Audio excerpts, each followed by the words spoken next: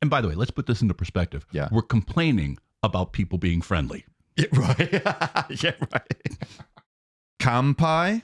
Bye.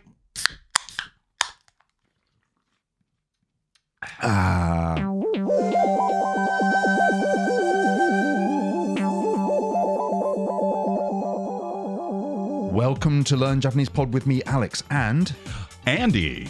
my good friend, Andy. Thank you very much for appearing on the podcast. It's wonderful to have you here. Thanks for having me. And we're doing the Fun Friday edition. If you don't know what that is, it's when we stow away our Japanese textbooks and just talk about Japan, culture, life of the universe, and everything pertaining to this wonderful island.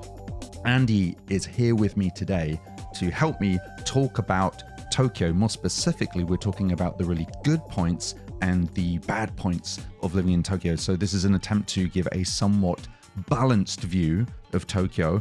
By the way, I think I can give away the ending here. We still live here, meaning that the good points outweigh the bad points. Indeed. Now, Andy has been a fantastic friend of mine for how long? How long have I known you? Is it 10 years? It's got to be 10 years, yeah. That's so crazy.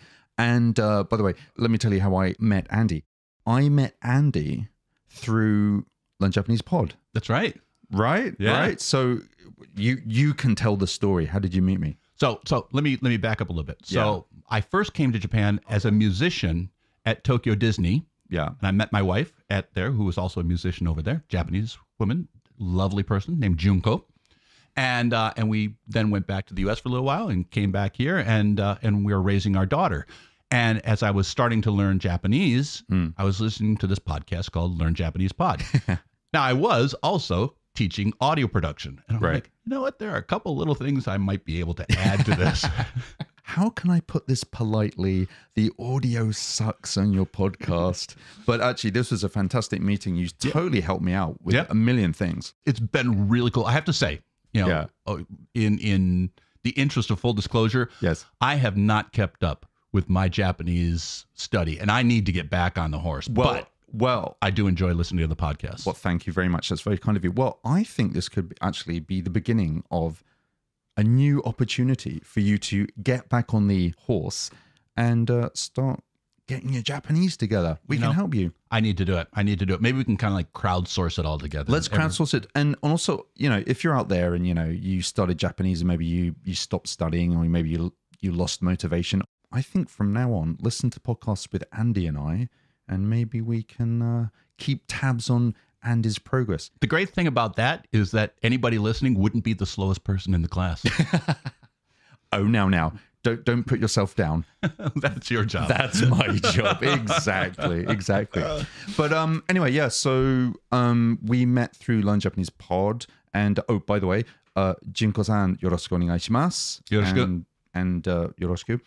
And so one thing's led to another, and now here we are talking about the good and the bad, and we are, of course, the ugly. We were going to call this podcast The Good, the Bad, and the Ugly of Tokyo. The good and the bad we've worked out, and the ugly, that's us. It's self-evident. That's just us. That's us. So, shall we move on to today's topic? Let's do it. Okay. In the interests of international diplomacy, we thought we would start with the bad first. Let's get that out of the way. Let's get the bad out of the way. And by the way, we do have more good points than bad. This one's might be a little bimyo. Chotto bimyo ne. Chotto bimyo. Oh, wait. That's a good word, right? Yeah. Hey, but what does bimyo mean? Bimyo is actually, okay, if you don't know Japanese really well, it's like the Swiss Army knife of Japanese words. It's right? It's so if you don't want to answer a question because it's a secret, you don't have to remember himitsu. Secret, himitsu, right? Yeah. So like for example in Japanese, if someone says nansai desu ka, so Japanese people ask you what your age is, instead of saying himitsu desu, which means it's a secret, you can say bimyo. Now, can you explain bimyo? Bimyo, again, is a word that has a lot of meaning along the spectrum, but basically it means delicate topic. Yeah, good. Right. Good. So it just basically means, it could mean secret. It could mean I don't want to talk about it. It could mean why are you even asking me? It could mean so many things. So, but it is the ultimate get out of the conversation card, right? Yeah. And if you do it in the right way, it comes off as a funny joke. You're not being standoffish or rude or anything. Especially if a foreigner says it, because it's kind of a deep Japanese word. It's not your normal kind of surface culture word. It's pretty deep in the culture, right? And so actually the word bimyo kind of feeds into the thing. So this first thing is not only delicate, but it is part of what is not fantastic sometimes about living in Japan. So everybody talks about, Japanese culture. So people come to visit Japan, they leave Japan, they're like, oh, everybody's so friendly. They're polite, but sometimes you'll find that the politeness is not the most sincere politeness. Which is great because at least they're trying, right? At least they have politeness. But every once in a while, I think, as a Westerner who comes from a culture where individuality and self-expression are highly valued, deferentialism and politeness at the expense of what they actually feel. Sometimes can get you into not into trouble, but it can paint a picture of, it can sometimes leave you with an impression that is not actually what's going on. Exactly. And as maybe like a foreigner who's new to Japan, you're fresh off the plane, you might not actually understand what's going on. It can sometimes feel a bit insincere. Now, we are talking about Tokyo here. And again, we're talking in huge generalizations. But, huge. But I would say, though, that there is definitely a difference when you're dealing with people in Osaka versus Tokyo. Again, we're talking huge stereotypes. Everyone's different. Everyone's an individual. But the general stereotype is Osaka people tend to be a bit more direct. They express their emotions more truthfully, I would say. Yeah. I mean, there's no veneer of kind of social acceptance on there. For example, Osaka is the only place where people have struck up conversations with me on the train. So it's like, and they'll come up and they just, how are you doing? Where you from? All that. It's just really nice. And they're friendly and you get that kind of a genuine vibe that you don't always get in Tokyo. In Tokyo, it's a little bit more, structured and metropolitan perhaps. Another way you might want to call it is it's the first city syndrome. So a bit like London. It's just that it's capital city. It's super busy. People don't have the time of day for you. So on an individual level, Japanese people super, super polite. But if you kind of look at it as a city, it's going to be a bit cold. And by the way, let's put this into perspective. We're complaining about people being friendly. Right. Okay, so that gives you an idea of how terrible it is to live here. Oh my God, the people aren't always sincere with their friendliness. It's not a terrible place. We don't like that particular type of friendliness. Yes. Oh dear, listen to us. Okay, number 2, the bad of Tokyo. All events are expensive and crowded in Tokyo. So, for example, if there's like a fireworks event, if there's something cool going on in Midtown in Roppongi, which is like an area. Yeah, it's just crowded with people. You're going to have to queue for 3 hours and it's going to cost you $50 to $60 equivalent in yen. It's not fun. You're stuck. And especially in the summer, it's hot, it's sweaty. You're stuck shoulder to shoulder with people. It just kills all the joy of going outside and attending an event. So yesterday, we had Hanabi. Now, Hanabi means fireworks, basically means a fireworks festival. And me and my wife, Junko, and our daughter, Sachiko, we went out and we took the train. It took about an hour and a half. And we had to walk to wherever we were going to camp out. And if we hadn't gotten there really early, we would never have gotten there. I mean, within an hour of when the fireworks started, it was completely jam-packed. I mean, it's ridiculous. Now, it wasn't that expensive because it was out in the country. So there is a Tokyo metropolitan thing. So if you're in, in downtown, you're in Shinjuku or Shibuya or Roppongi, you're paying a boatload for just about everything. This was out in the opposite direction. And so it wasn't that expensive, but it definitely was crowded. But generally, Tokyo, let's also put in the bad column, not bad, but it's just the way it is everything in Japan is pretty expensive. But the good thing is when you travel, you feel like a millionaire. My God, everything is so cheap. It's like, wow. Oh, I see. You mean when you're traveling in Asia or something? In my job, I do a lot of travel. It's amazing. It's like, wow, everything is so inexpensive. You get in a taxi. It's like, okay, how many tens of dollars do I have to pay for that? It's like $2. Well, you know what we should do? We should table this for another podcast, which is cheap ways to get around Tokyo. That's another one. It can be done. If you know what you're doing.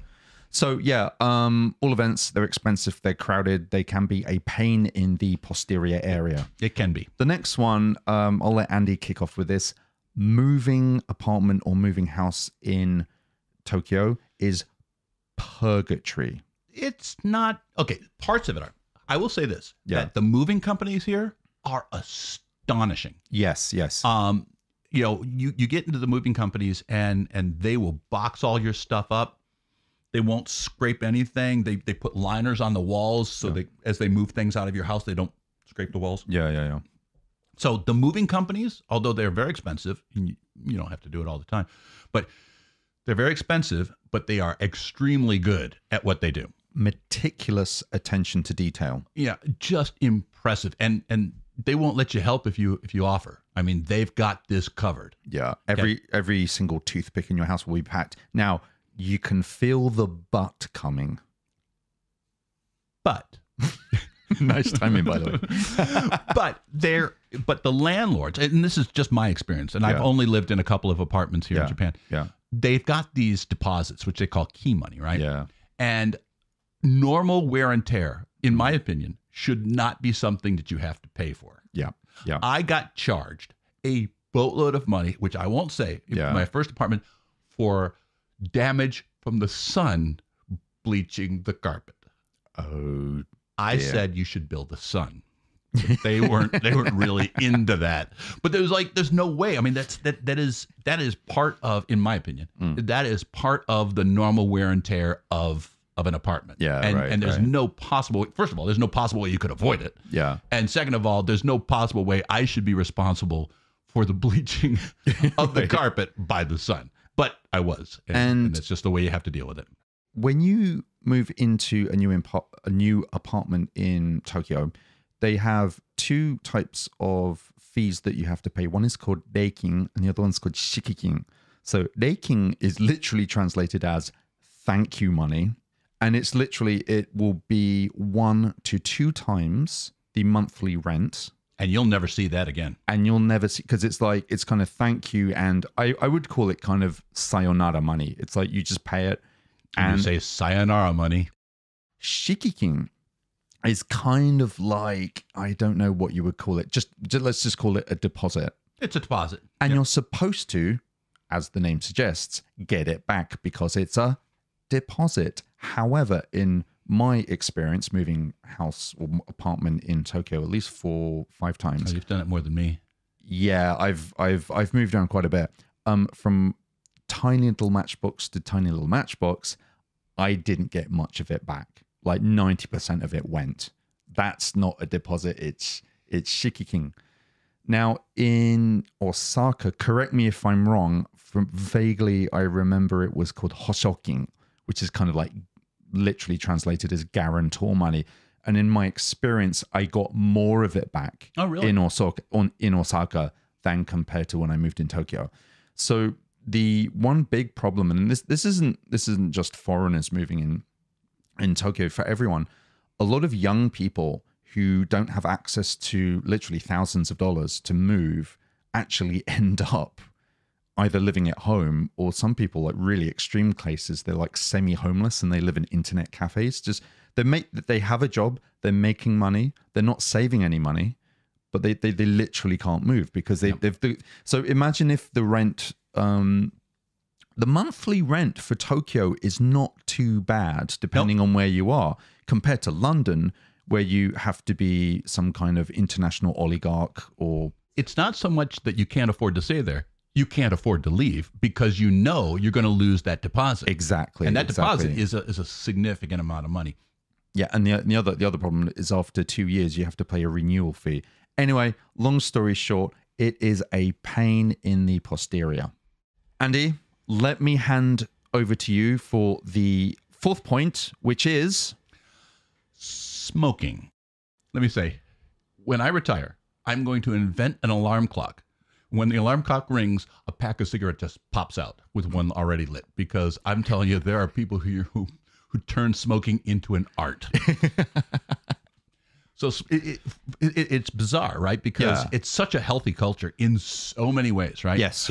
But there are a couple ways: alcohol and smoking and tobacco, which is it like takes all the benefits and equalizes it right back to the rest of the world. Yeah, it takes that incredibly healthy Japanese diet and equalizes it to the West. Yeah, Exactly right. But that's not what bothers me. If you want to smoke, that's no problem. But you'll find these restaurants, like family restaurants. Yeah. And the family restaurant, you know darn well that Yeah. they don't have a smoking section. They have a little plastic sign that says no smoking. And you know that it's on a different table every day. Right. Yeah. And by the way, that sign is going to be on a table of people who can't smoke right next to them with no glass, no nothing. Yeah. Is going to be another table that doesn't have that sign, Yeah. and the people are smoking. Right. You know, you got in the West, smoking has become so taboo that usually you can't do it in public places. Yeah. And if you can, you're in a hermetically sealed steel cage, right? Yeah, right. And nobody's going to smell any of that tobacco. That's not the way it is here. Yeah. It does depend on the restaurant. Like most restaurants, I don't know. I'd like to see the data on this now, but Japanese government have been very reluctant to meet global standards on smoking, at least, compared to the West. And so what they've done is they have information campaigns, and it's not don't smoke, it's be a good smoker. Right. But yeah, it's crazy. Like on the trains, you can see the Japanese tobacco little signs about yeah. good guy does this, the bad guy does this. Yeah. And so I will say this. Yeah. In the context of the things that we're complaining about with Japan, is that I think that amongst the younger people, the amount of tobacco use has gone down significantly. I think Japan, tobacco, I think, is on its way out. Yeah, it's definitely on its way out. There has apparently been a bit of an increase in usage with young females, like women in their 20s and 30s, because, I think overall it's gone down, but there's been a slight uptick, and that's because a lot of Japanese tobacco companies have been aiming their marketing at the younger female market. In other words, they're selling cigarettes with pink sakura flowers on the boxes. I kid you not. Gosh. If you smoke, it's not a problem. Go smoke. But if I'm having dinner and I don't want to smell cigarette smoke, having a table right next to me of people that's smoking is not my idea of a smoking section. Right. Yeah, and that's just my thing. No, me too. But by the way, let's flip this on its head. If you're a smoker, you're gonna love Japan, and this was one of the good points. Right. If you're a smoker, this is actually one of the good things about Japan. This is one of the good things about Japan. If you're a smoker, I mean, you can pretty much smoke anywhere. And actually, I'm naming names. I'm naming names right now. Shibuya Ward. Yeah, I'm talking to you, Shibuya Ward. I've actually noticed that so Tokyo's divided into wards. It seems like they're very lax on the policing of smoking. Well, they're not laws, are they? They're more kind of like guidelines. Yeah, they're suggestions. More like suggestions. Maybe it's good not to smoke next to a table of pregnant female asthmatics, but whatever. But whatever, yeah. So Shibuya is really bad. It's terrible. So I'm calling you out, Shibuya Ward. But it's everywhere. Like I live close to a park, Nogala Point, which is a fantastic park. I walk around there all the time, and there's nothing better. For my day. To be walking in the fresh air and to smell the flowers and see the children playing, and then have a guy ride his bike, and he looks like a train, basically, with all this smoke coming off of him of the cigarette that's hanging out of his mouth. Right? It's a true joy. Oh, us. Oh, us. The last bad point we're going to talk about Tokyo is a bit of an epic point, and it segues very nicely into the good points. Andy, what's another thing we can't stand about Tokyo? We absolutely hate about Tokyo. What is it? People who complain. Especially British foreigners. people. The monocle just popped out my eye, sir. How dare you? This is the thing. Okay, so if you don't mind me monopolizing. Am I monopolizing? No. You monopolize. You go, girl. That's what I always say to myself. In my experience, and I think yours, every foreigner who comes here for any kind of a long-term engagement falls into one of two categories. Yep. Either they geek out completely, and they love everything that's different. And they revel and they grow in the difference of cultures. Mm-hmm. So you have natto. Oh, that's great. That's great. That's great. You know, try Japanese sake. Oh, awesome, awesome, awesome. Yeah. You know, everything. Yeah, hanami. Oh, that's great, great, great. Yeah. Or they're the gaijin who realizes about 5 minutes after they got off the plane that they made a huge mistake. Right. right. And they can't wait to find their first McDonald's and live there for the rest of their life. Yeah, right. You know, right. and it's everything that's different is just such a pain. And it's like, oh, why do I have to walk all the way to the station? Where's my car? Oh, yeah. And everything's just such an inconvenience because they're expecting Japan, which is not like any other part of the, not any part of the West. Yeah. They expect that to be somehow, accommodating to their Western sensibilities, which it will never be. Yeah, of course. Right. And so, and I will tell you from my perspective as being a long-term resident, as you are, me too, yeah. is hearing people complain about how rough it is that they go into the 7-Eleven and they can't read any of the things and they don't know what they're buying. I'm crying you a river. It just drives me nuts. What was that scene in beginning of Pulp Fiction where he's like, see this? It's the smallest violin in the world. It's like boo-hoo-hoo. Now, we're not saying you have to be Pollyanna-ish about this and like everything is wonderful. No, criticize what sucks and praise what's awesome. Right. But and also the other thing too is like, don't underestimate the waves of culture shock that you'll experience. So completely. And you go through these waves of everything's awesome, everything's like really tough because you don't have a frame of reference, you can't speak Japanese, you're not sure how to order food. It gets very stressful.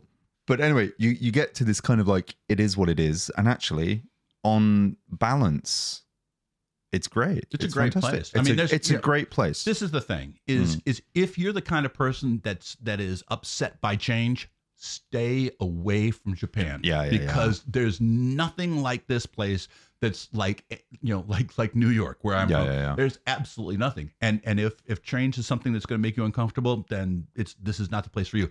If change is something that's going to grow you as a person, this is the best. This is absolutely. So it's but don't be that guy that complains all the time. It's not cool. It's not cool. And you're not going to be happy.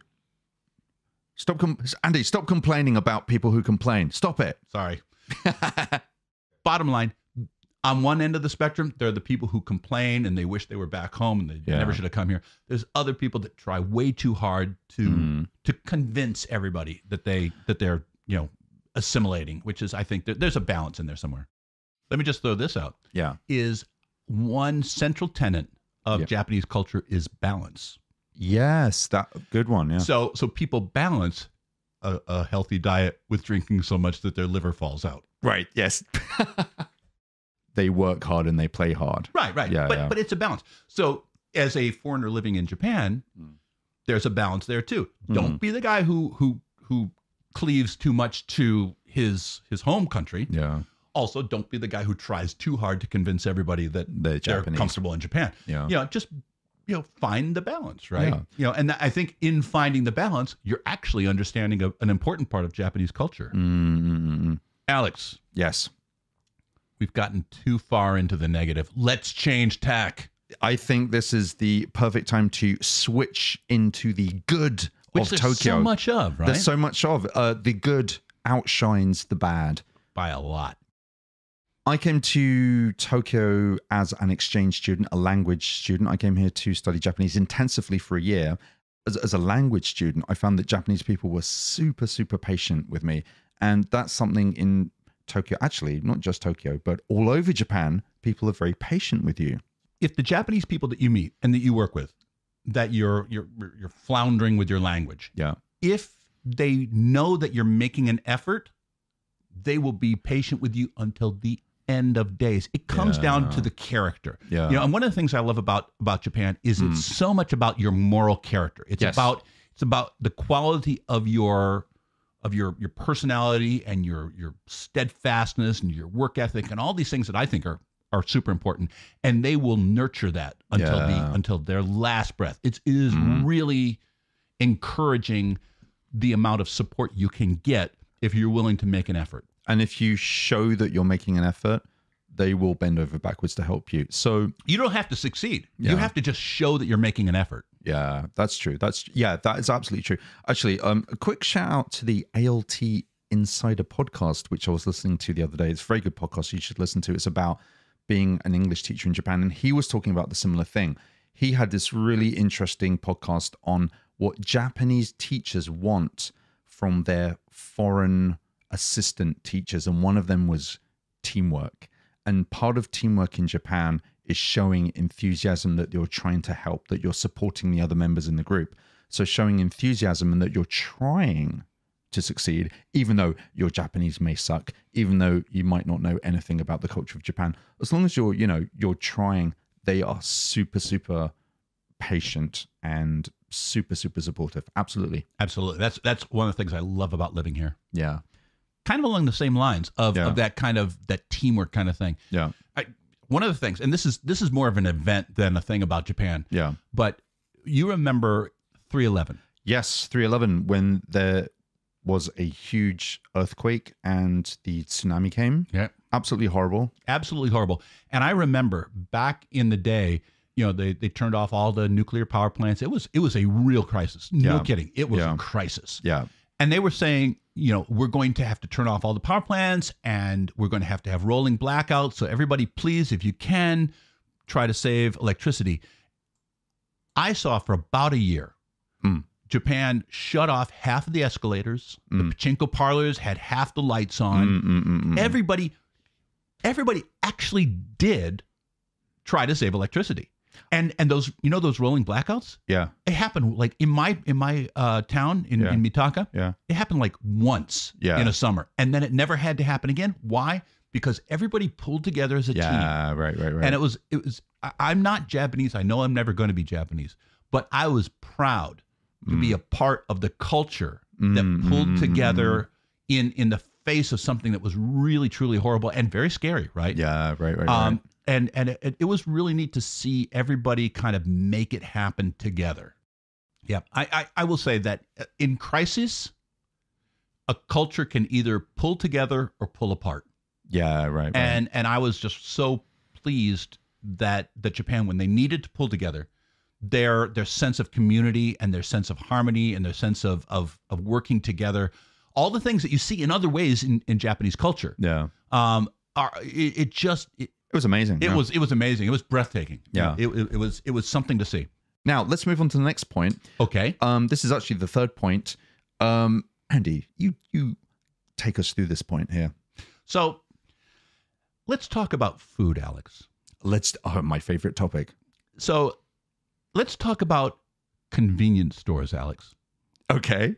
And first of all, let me back up. In the convenience store, after 3/11, I noticed that 3 things were missing. 1, water. 2, rice. 3, every single kind of alcohol that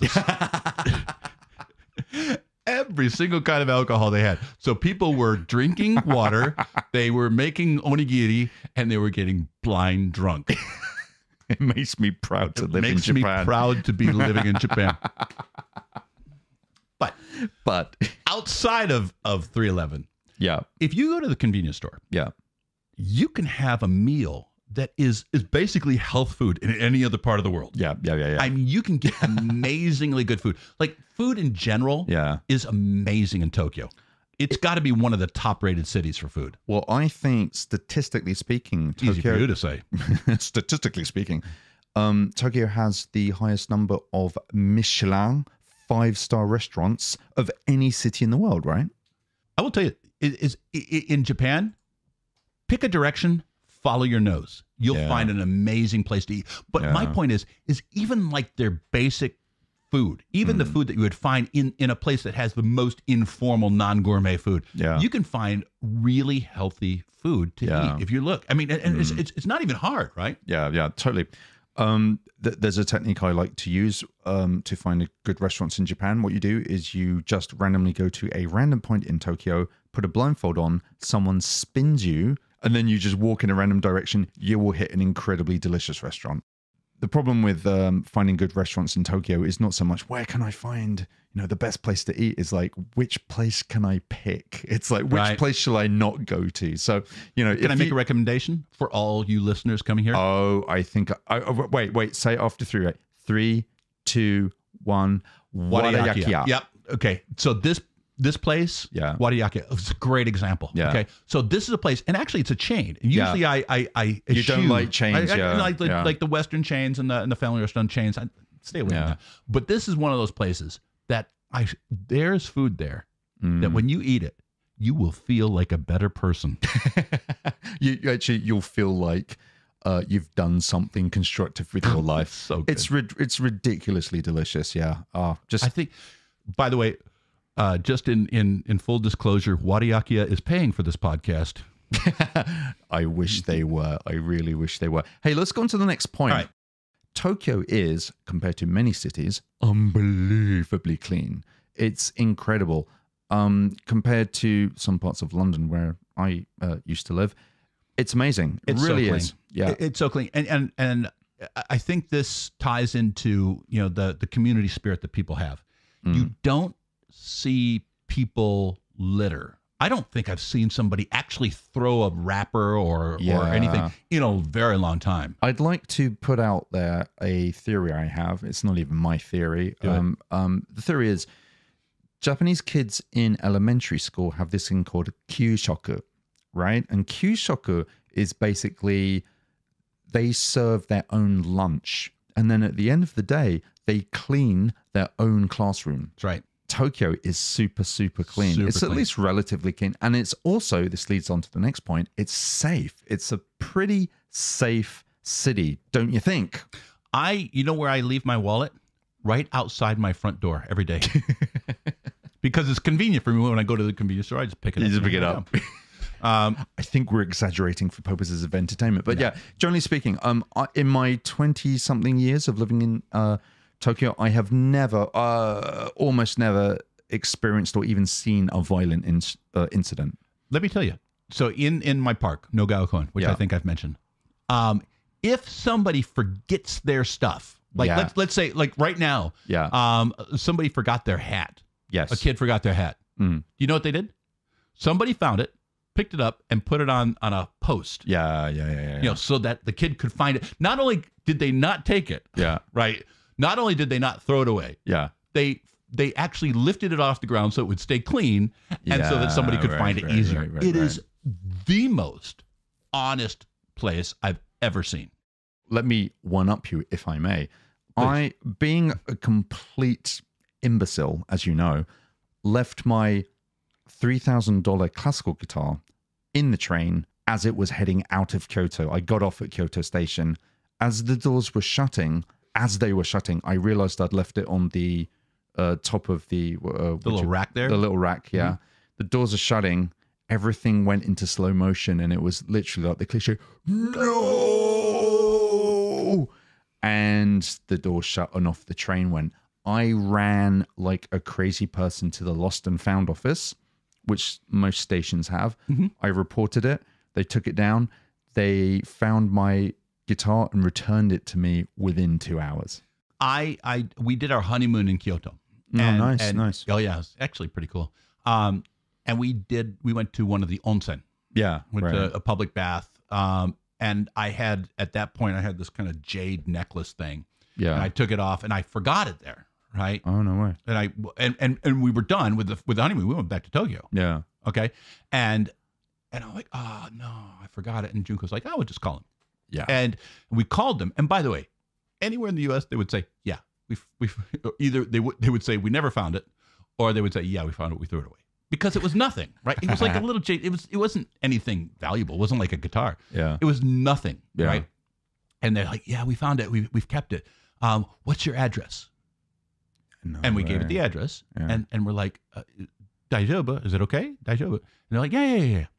And they put it in an envelope, and they mailed it to us with a little kind of a tissue, a napkin kind of thing, with an extra gift. And I figured if I just leave stuff around in Japan, that it'll get returned with little tiny gifts, which I think I can sell. I can make a living out of just leaving stuff around and having people give me extra stuff as they return the stuff that I left. You are a terrible gaijin. I'm an entrepreneur, is what you're looking for.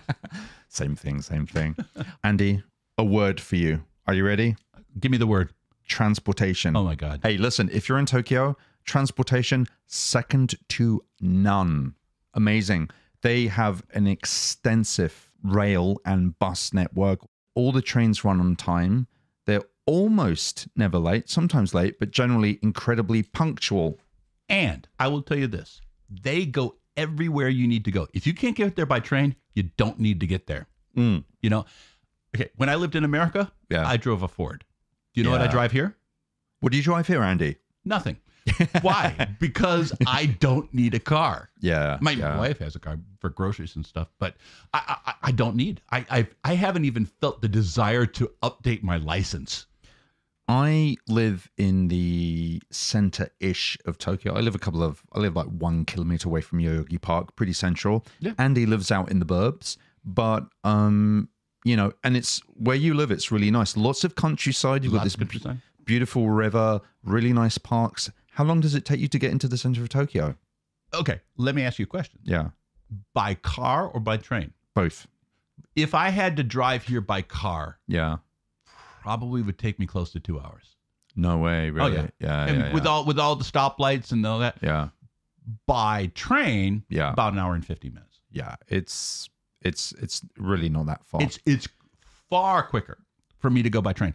And you know, so this is the thing. If you're a listener who's never been to Japan, you probably, when you think of trains, you think about the videos of all the people on the Chuo line stuffing other people into the trains. Yeah. Now, does that happen?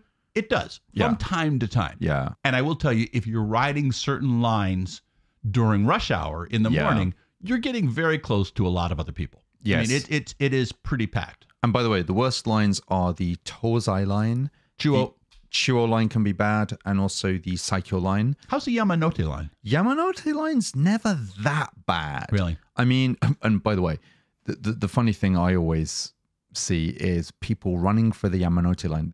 The Yamanote line is a circular line that encompasses Tokyo, and trains come every 3 minutes. Right. It's insane. You don't need to run for that train. Now, there are some crowded train lines, but generally speaking, delayed trains or canceled trains, very rare. It almost never happens. In fact, here's an interesting trivia about Tokyo.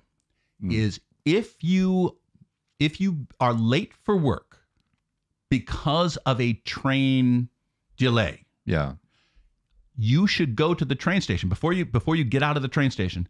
Go to the train station guy, and he will give you a little slip of paper that basically says, "We are so sorry. It's our fault that this guy was late." Now, why would you need to do that? And here's why: is if you get to work late, and you say, "I'm late because the train was late," if you don't have that slip of paper, the trains are so punctual and so consistent that they won't believe you. Yeah, right. Unless you have that piece of paper to back you up, they're like, "Yeah, try again." You're late. Right. The trains are extraordinarily consistent. You know, it's fantastic, and also trains between cities. So if you're taking JR overground trains, super quick. Now they're not. I'll tell you what. Yeah, I would ride the Shinkansen for fun. It's basically like being on a plane, but with big seats, and there's no chance of crashing. Yeah. Andy, how many fatalities have there been on the Shinkansen? I think none, right? I think pretty much that, I think zero. It's super, super safe, and it's so much fun to ride it. Now, let's finish with the final point of why Tokyo is awesome, and that is actually embedded within the names of one of the shops that you use the most on a daily basis, and that is... Convenience. Konbini. Tokyo is very konbini. Unbelievably convenient. So, for example, transportation, we've already gone through that. And also, if you want to buy earbuds at 3:30 a.m. in the morning, you can walk literally 250 meters to your local convenience store because they're everywhere. They got everything. And they got everything you need. So the thing is like, you know, you kind of wake up in the middle of the night, you need a snack, no problem, you're covered. It's I'll tell you what, you know, I mean, you and I both have lived here for a long time. Yeah. And can you imagine being a foreigner in any other country and being able to get around as easily as we can? Yeah, right. I mean, it's an unbelievably aside from the language is challenging. There's no getting around it. You know, the society can be challenging. We've talked about the things that can be, I think, a little bit difficult to get used to. Yeah. But if you're willing to put in a small amount of effort, you can get around here. You can get anything. You can live. You can live with a family. You can live by yourself. You can do it. If you've got an interest in coming to Japan, but you're a little bit scared that you can't get around and you won't be supported, you won't find nice people to help you, you won't find the trains, you won't be able to find food, take it from one who knows. One who came to Japan without a week before. I didn't know I was coming to Japan, right?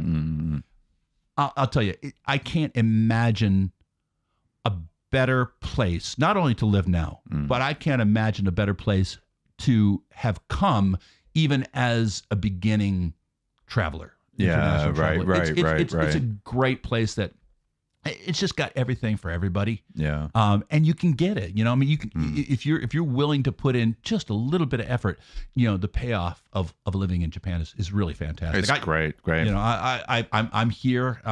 You're here. I don't think either one of us have got any, you know, plans to be leaving anytime soon. It's just it's a fantastic place. You know, and we complained. I feel like we need to kind of do a mea culpa. We spent the first half of this podcast complaining, you know, about all the things that are wrong, and there are things that are wrong. Of course, everything's, you know, no place is perfect. No place is perfect. And at the same time, we didn't want to do this kind of overly optimistic podcast on how wonderful everything is. But there's good and bad.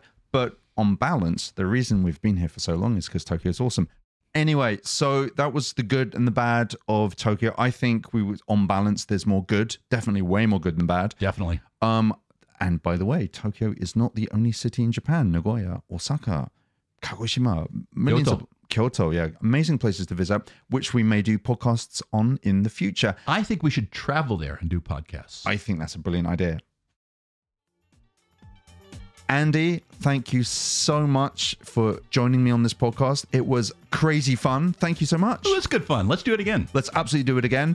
And if you've got any comments, please leave a comment on the website, or you can find us on Twitter at Japanese Podcast. You can find us on Facebook, Learn Japanese Pod.